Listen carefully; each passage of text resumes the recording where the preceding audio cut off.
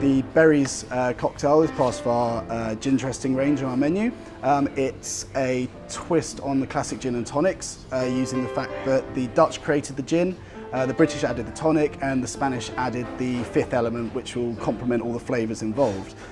Berries uses Martin Miller's gin. Martin Miller's obviously has quite a big strong profile with licorice coming through, and it's because of that you add the sweetness to it. So it's going to be served in a Spanish gin and tonic glass, the big balloon glass, kind of similar to a wine glass. It's a 50 ml measure of Martin Miller's gin over cubed ice, so you build it in the glass, and then you add 3 star anise, whole star anise. You add 2 strawberries, 2 raspberries and 2 blackberries.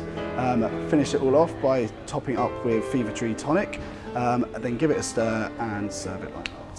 The flavours involved are quite sweet. They pick up on the sweetness from the licorice flavours coming from the star anise, and so you complement that with the berries to give it quite a summery vibe. It's rather than a standard gin and tonic with lime or citrus fruits. You get the sweetness from the berries.